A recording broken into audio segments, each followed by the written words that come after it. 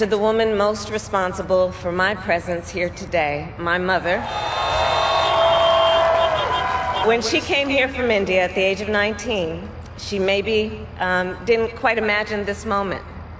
But she believed so deeply in an America where a moment like this is possible. And so I am thinking about her and about the generations of women, Black women,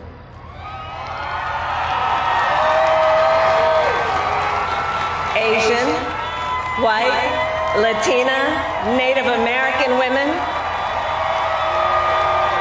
who throughout our nation's history have paved the way for this moment tonight.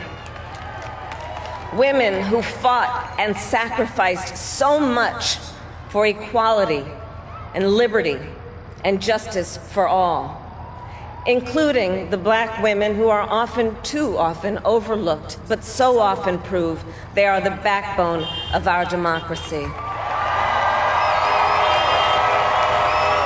All the women who have worked to secure and protect the right to vote for over a century, 100 years ago with the 19th Amendment, 55 years ago with the Voting Rights Act, and now in 2020 with a new generation of women in our country who cast their ballots and continued the fight for their fundamental right to vote and be heard.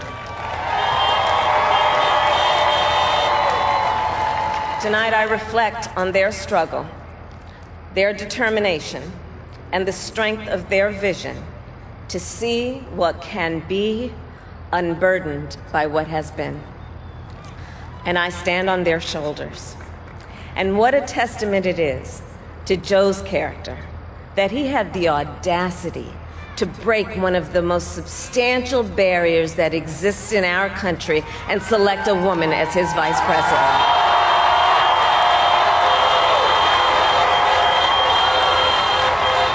But while I may be the first woman in this office, I will not be the last.